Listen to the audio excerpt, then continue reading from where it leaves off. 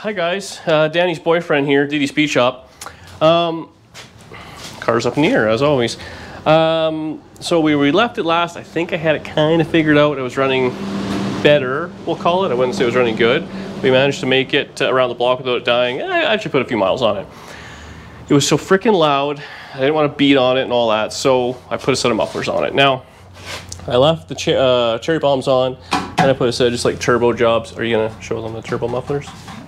There you go, thanks. So we're gonna do that. This is a turbo muffler. So it should really quiet it down, and realistically, for road tripping, it's probably what we want.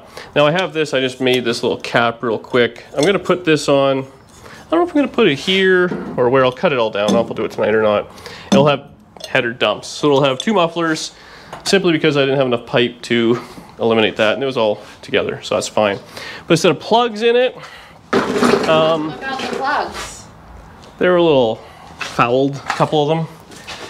I left the battery connected overnight. So let's drop it down. We'll see if it'll crank over and start or the battery's dead. So we may have a draw. This thing I don't think has ever had the plugged in overnight or left together. So we'll just see if it runs. I have utmost confidence. I always have a lot of confidence. Ugh. Neutral check. Oh, fuel pump kicked on. The Holly is on.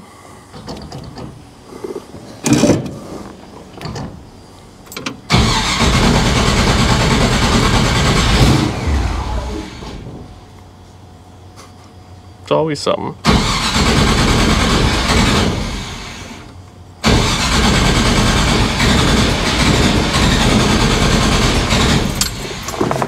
We got some issues with the TPS.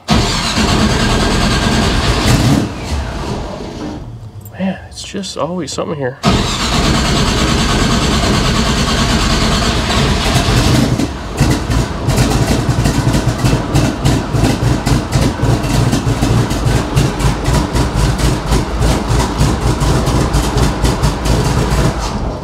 So it ran fine last night when I backed in the garage, left it plugged in, and now it's not happy. The story of my life is getting old. It really smells like gas too, eh? A lot of gas. Reeks like fuel.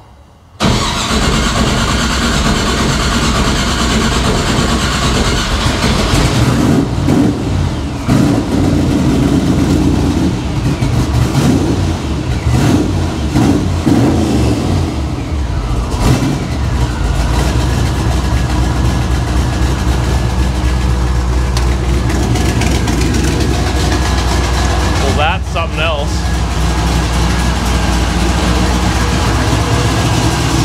A lot quieter.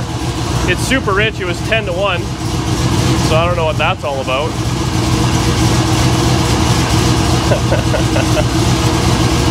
We'll see if it clears itself out from idling.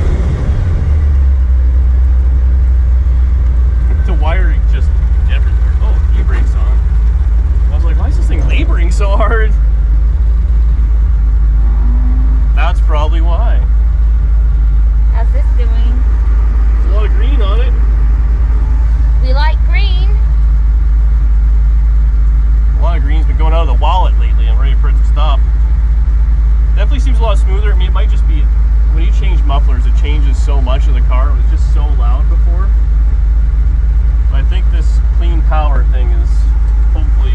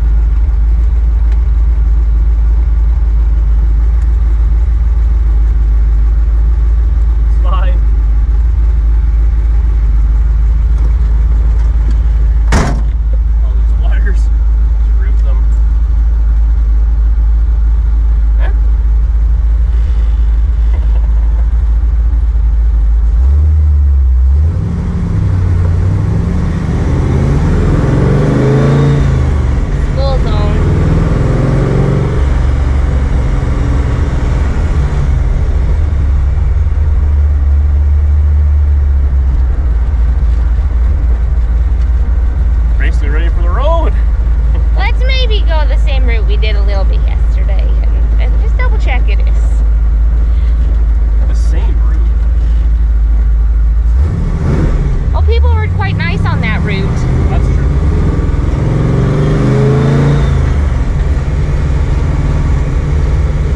The signal stopped working on the right. It's like jam. Figure that out.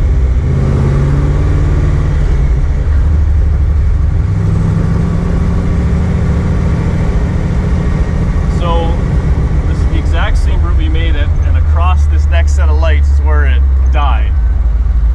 So are we gonna make it further? Less far? How many times I will can the say people watch the same video? my anxiety is pretty high every time I get into this car. Why? I built it myself. I must say my anxiety is pretty high every time I get into this car.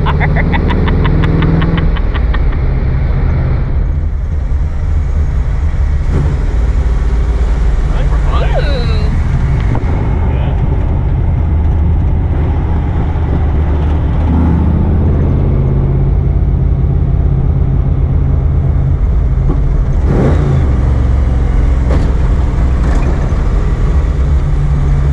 We're almost there. Well, last time we hit that bump and that's when it got. Did it? Yeah.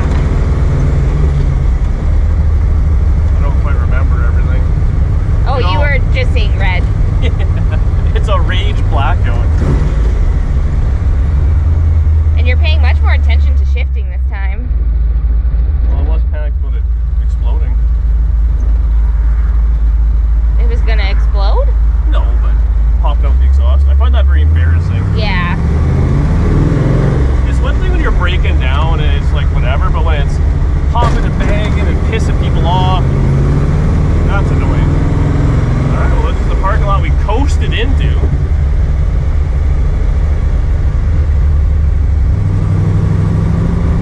So we're doing pretty good. 50 some odd pounds oil pressure, 52. That's still doing its thing, eh? Yeah. It goes back and forth between like no learn and then learning, but I'm assuming that's just how it works. I think it does that, yeah, depending on different loads. It doesn't last very long. The throttle is still stiff. I got to adjust that. I must have it at a funny spot or something.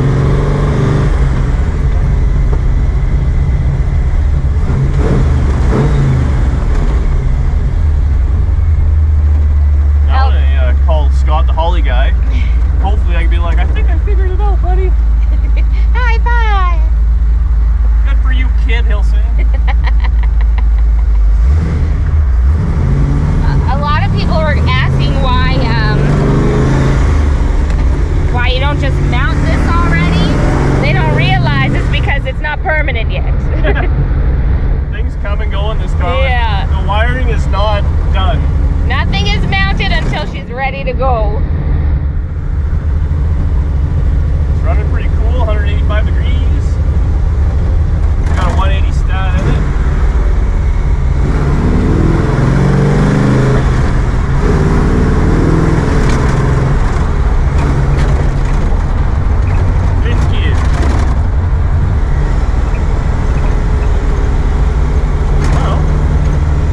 It lost some of that smell it had.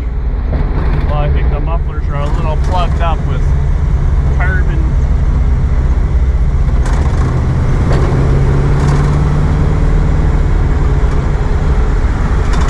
Want to go across the river? Is it bridge time? No. If we make it across a bridge, you know you've got it figured out. During rush hour, that's what you want to do? Fight? Same thing. It really is. Let's do it. I'm not ready yet. May the odds be ever in our favor.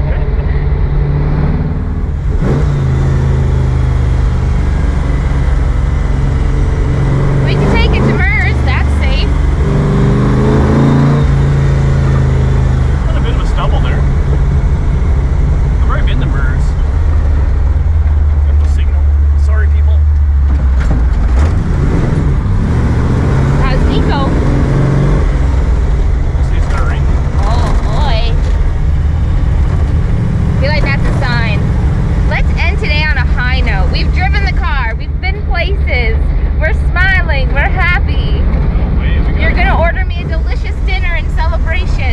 has that little stunner or whatever. Oh, Mom liked it. Single mom liked it. Did you see that? She's pumped. She's smiling, looking back at her kid. That is the fun thing about old cars. It does, when it's not popping and banging, it makes a lot of people happy. But when it is popping and banging, it makes one person really Oh, that lady was so mad. She was so mad, yeah. And that was close to home. So mad. It is the name of the car after all. What had that? Little, what?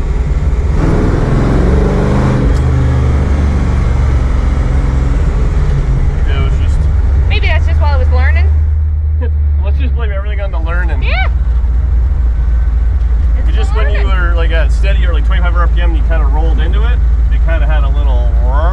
It was like it didn't have enough accelerator pump shot. I don't know how to adjust that on EFI. Well, I bet a proper tune-up will really dial this thing together now at this point. Where we're at. It's ready to be done. We'll go buy a bunch of extra USBs. The chance of you losing it are high. I always keep my comm. I won't lose it. No, I mean the USB. Oh yeah. Sorry, did you say you always keep your comm and you don't lose it? Yeah, that's right. You don't agree? I think we'll agree to compromise on what we agree on.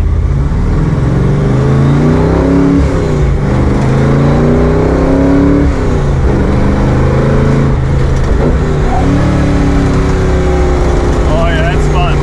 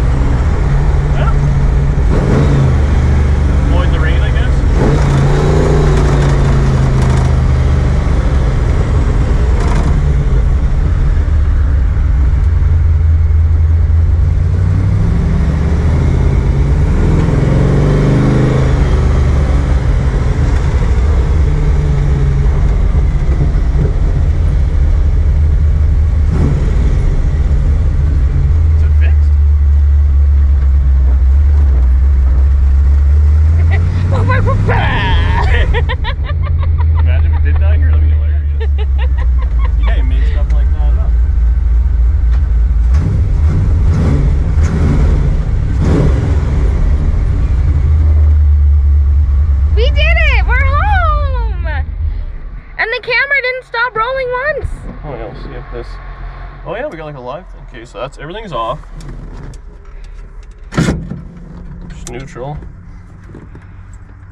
We'll start hot.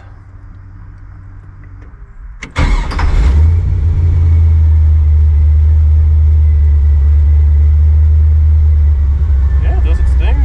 High idle for 4 seconds.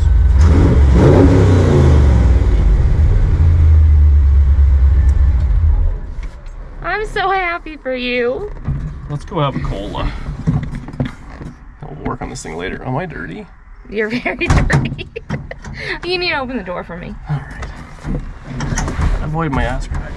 No, they like it. New day. We got home last night, parked cars. It was a little cloudy. I went for some supper and the sky opened up with rain and hail. And wouldn't you know it, I left this outside.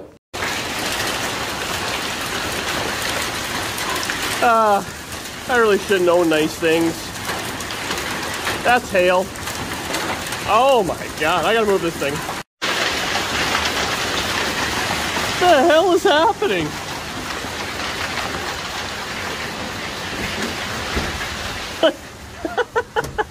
Whoops. That's fine for the EFI. It's not like it's a super rare roof or anything like that to get pelted with hail. Idiot, had to drive it in, get all soaking wet, I was cranky. That's where I ended it. So I came home from work, I thought we're gonna finish off the exhaust on this thing. So in a video or two ago, I had these. So these are, oh, whatever they are, they bolt to the back of a collector. So whether they are a collector or extension or just whatever. Anyways, I ground down these pieces, cut them out of some 1/4" plate. So these are fender well caps. Now they do sell these. They're very pricey for what they are. They sell the electric ones. I've had a set of the electric ones. I've had a bunch of them. They screw up. Maybe if you buy the fancy ones, they don't. But the Amazon ones, they screw up, especially going through winter and all that. This bolt, nut and bolt, and a gasket, hard to screw up. So we started with that. I then cut a little slice of this one, and I started massaging it with the grinder, just kind of screwing around.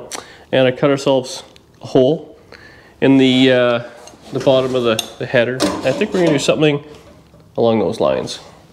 Far enough away, but I think they'll look kind of cool. Very race car-esque. Now, a few things. This is probably pretty close to the O2, which on the other side is probably there. So, or there, I don't know where I put it. So it's maybe 12 inches. We have to build an extension. I know they do like a little bit of exhaust pipe after the O2. Realistically, these are just for show. I'm a poser. It's gonna look cool. It's gonna look the part. Whether we actually use them or not, who knows? We'll probably use them today. Obviously, we gotta test it out and see what it's all about.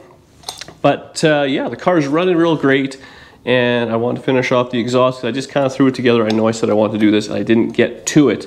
So let's get this welded on real quick. I'll do the other side and carry on. I think it's gonna be pretty freaking neat. And now I did make sure I had the fender kind of half pulled off. We're gonna put the fender back in its spot and make sure it's, you know, not gonna interfere with anything, because once it's welded on, unwelding is a lot harder than welding, as I've learned.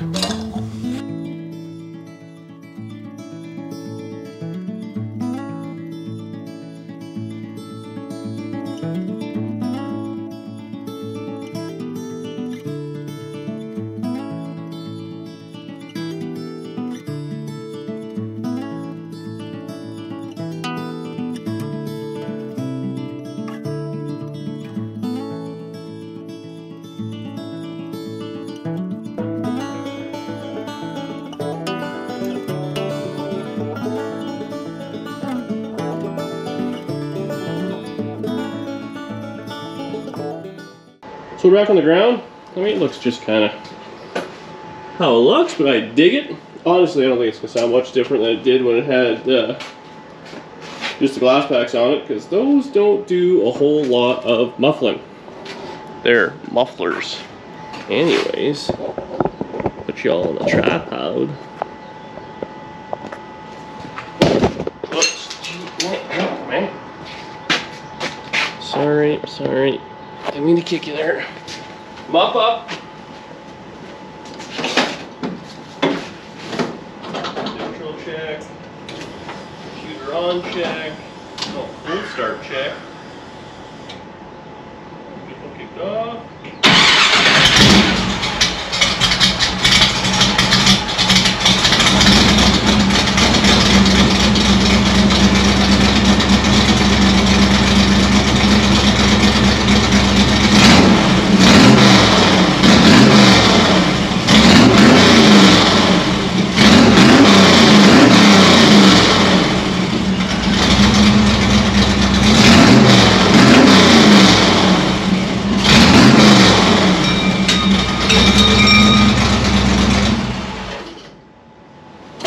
Some fell off.